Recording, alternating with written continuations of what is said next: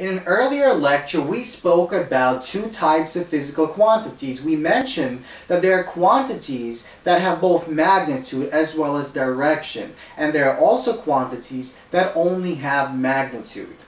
Now, physical quantities that describe the motion of our objects, such as displacement and velocity, have both magnitude as well as direction, and these quantities are known as vectors. So let's suppose we have a moving car that moves from initial point A at 0 meters along the x-axis to a final point B 50 meters away from our initial point, and the object, our car, is moving in the positive direction along the x-axis to the right.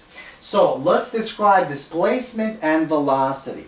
So displacement of the object is given by the following value. So we have a positive in front of our 50. So the 50 represents the magnitude, and our direction is given by this sign. So positive simply means our object is moving along one direction along the x-axis to the right. What about velocity? Well, velocity is also a vector, so that means we have displacement, or we have our magnitude, so that's 33 meters per second, for example, and our direction is also given by the sign. Since our velocity is towards the right, that means we have a positive sign.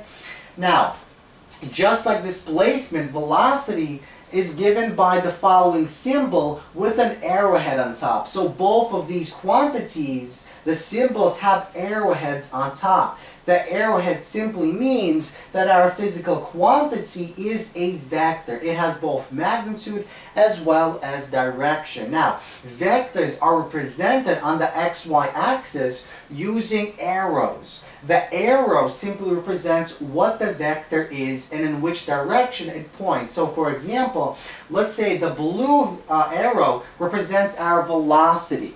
Now, the direction is given by the direction of the arrow, and our magnitude is given by the length of the arrow. So because our velocity is constant, that means that our arrow, the length of the arrow, is exactly the same at point A and point B. So once again, the magnitude of the vector is represented by the length of the arrow, while the direction is represented by where the arrow actually points to. So let's look at another example. Let's suppose we have two moving objects. One moving object is moving in the positive direction along the x-axis, and a second object is moving in the negative direction. So notice that this is moving with twice as much speed as this. So our velocity for object 1 should point in this direction and is given by the following arrow. Now this will point in the opposite direction, and because it has twice as less velocity, magnitude of velocity compared to this one, that means the arrow is twice as short. Now, let's talk about the other type of physical quantities that only have magnitude and no direction. So, other physical quantities that describe our motion of the object, such as time and distance, do not have direction. So whenever we specify the time that has elapsed, we never specify direction of the time, because time really has one direction. It only increases. So let's look at the following example. Let's suppose a person walks from point A to point B 10 meters away. So our point A and B are 10 meters apart. Now, what time has elapsed when the person moved from point A to point B? So let's say it took the person 10 seconds to go from point A to point B. What about our distance? Well, we said our distance is 10 meters. So distance is given by just our magnitude.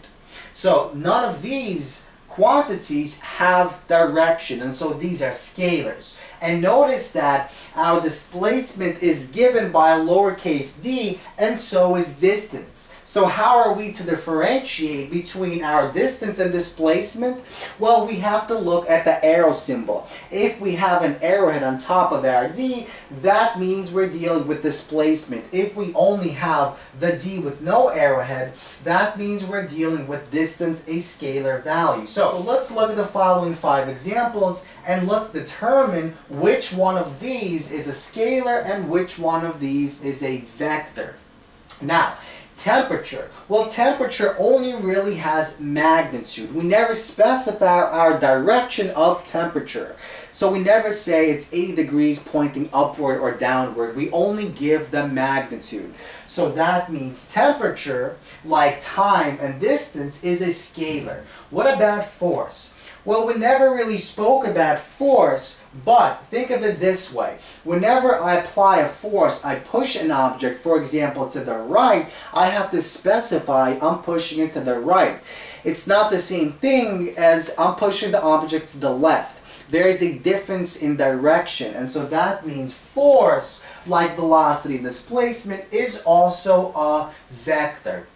What about acceleration? Well, acceleration is defined as taking the derivative of our velocity function. So because velocity is a vector and our acceleration has velocity in its formula, that means acceleration too is a vector. So for example, if our object is moving in this direction and it's accelerating in the same direction, we say our car is speeding up. Both have the same direction. What about if acceleration is in the opposite direction of velocity? So in that case, we say our car is slowing down because our vectors point in the opposite direction. What about speed and mass? Well, speed is defined as the distance traveled divided by the time elapsed. Both the distance and time are scalar quantities. So that means that speed is also a scalar quantity. Speed only has magnitude. So, in fact, speed is represented by the symbol v without the arrowhead on top, just like distance is given by the symbol d without the arrowhead on top. What about mass? Well, mass, just like speed and temperature and time and distance, is a scalar. Whenever we specify the mass of an object, we specify it with only a number and no direction, just like we specify the temperature.